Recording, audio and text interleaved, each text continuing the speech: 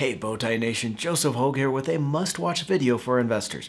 The crazy volatility with stocks up or down 2 and 3% today has been great for stock traders, but a nightmare for long-term investors. That's why I reached out to a trader on some of the stock trends and signals you can use in this market. I'm going to turn it over to the resident stock trading expert, Thomas Carvo, for a great look into the historical trends around the yield curve inversion and its signal for a recession, as well as some stock signals and what to expect for this market.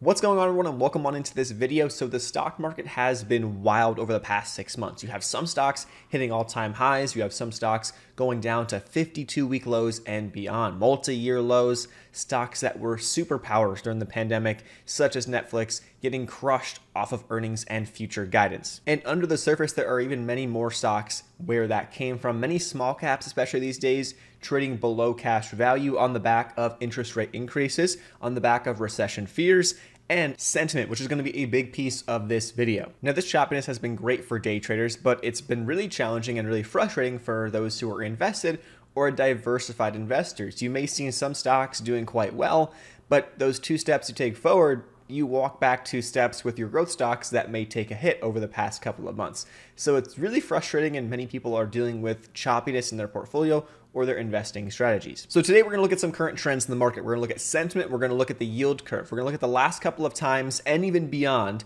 that the yield curve has inverted. The 2-year and the 10-year yield have inverted. What has happened in the market? What could we potentially expect, especially with the word recession being tossed around? And then really what we need to know to make our own decisions and our own investments going forward. On top of that, there will be a link in the video description where Joseph and I put together a webinar covering 3 awesome trading and investing signals that you can utilize in your own investing. We'll have more on that later. So right now we are looking at the 2-year, 10-year yield spread, okay?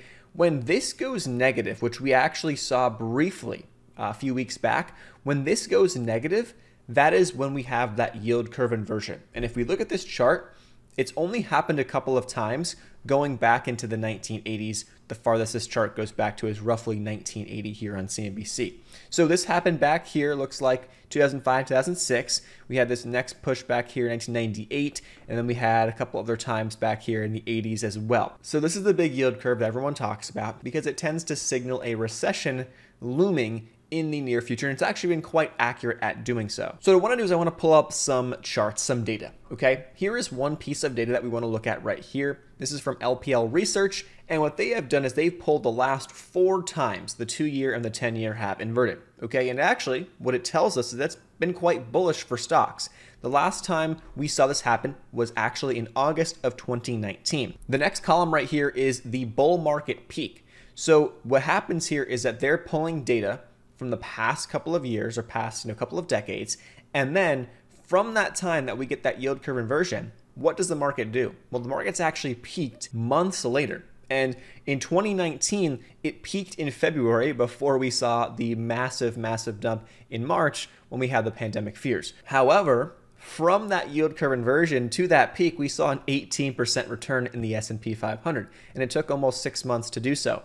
The past 3 times before that, 2005, 1998, and 1988, what do we see? We saw 25, 39, and a 33% return in the S&P 500 until the peak of that bull market. And those peaks came roughly 20 months later, so over a year later, until we saw the peak of that market. Now, what I do want to also mention is if you go back beyond 1985, you're going to see actually a slightly different story, okay?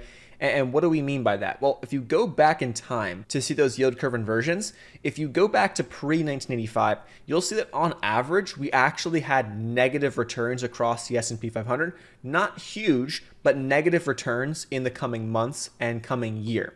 On average, we've seen positive returns in the coming months and the coming year if you look at 1985 to present day. So we do have to take this into account. It's not like you can just look at the small sample size and say, hey, the market's going to go up, but it is notable. Next thing I want to touch on is sentiment, okay? So now we're getting a bigger picture of where the market's been at least the last couple of times we've had this yield curve inversion. It doesn't necessarily signal a top in the stock market immediately, but if we take a look at sentiment, we're looking right now at the AAII survey. This is American Association of Individual Investors.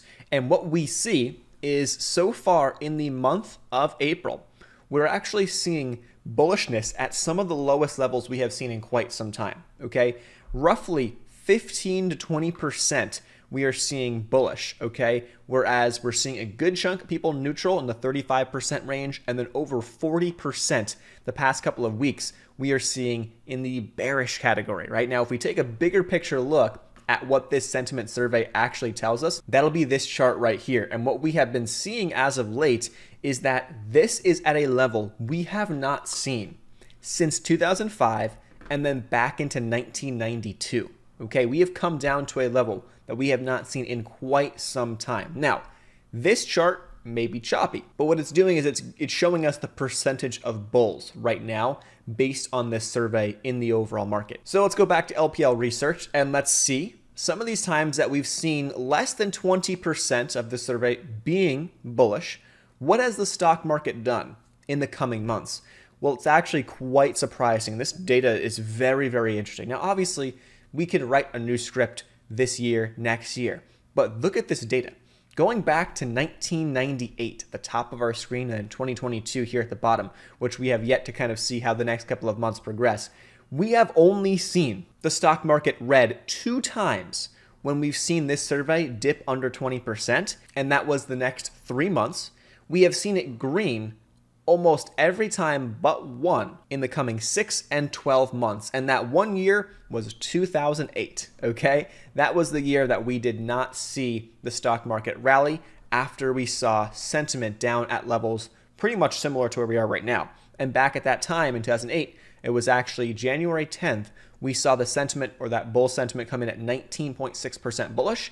And then we saw a 6.2% decline in the coming 3 months. We saw a 12% decline in the coming 6 and a 37% decline in the coming 12 months after that survey. But on average, the past couple of decades, you'll see roughly a 6.7% return in the next 3 months, a 12% return in the next 6, and a 19.8, almost 20% return in the next 12 months. Not to mention, we also line up with some of the lowest global growth optimism of all time. We are at all-time lows, according to a Bank of America survey. This is a chart going back to essentially looking at the past couple of decades, and we will see that the past 2 times we saw global growth optimism at lows back in 2019 and 2020, we did see quite nice rebounds across the S&P 500. Those were actually times that we bottomed out. So this, the past 2 times, has indicated a bottom, and it gets a little bit choppier as you look back through 2008, 2006, 2000, and then 1998. And lastly, I want to talk about the 10-year bond yield really quick. We are seeing a spike in the 10-year that we have not seen over the past decade, okay, to the extent that we are seeing right now in 2022. Okay, the 10-year has moved from a little dip we saw in early March from roughly 1.68% to almost 3% in about a month and a half. That's quite the extreme move, but the last couple of times we've come up here towards 3% on the 10-year, guess what's happened? We've seen nice declines both of those times, late 2013, and then we saw this late 2018 when the 10-year got up to levels around 3%. So we're looking at a big picture view of what the market's telling us, what the data and what the history tells us. Now I ask you your thoughts in the comment section down below. I wonder if a lot of people are under that very, very bearish sentiment outlook, or if people are starting to look on the contrary and think this could be a time while the sentiment and a lot of indicators may signal we're going down, that there could be some good opportunities out there, especially in certain areas of the stock market. Now, if you do want to add 3 awesome trading signals to your arsenal, Joseph and I put together an awesome webinar covering those signals in depth, and I would highly recommend you check that out. That'll be linked in the video description. We also have some bonuses there as well to take advantage of. Thanks so much for watching. Consider subscribing and joining the community here. Hope you have a great rest of your day.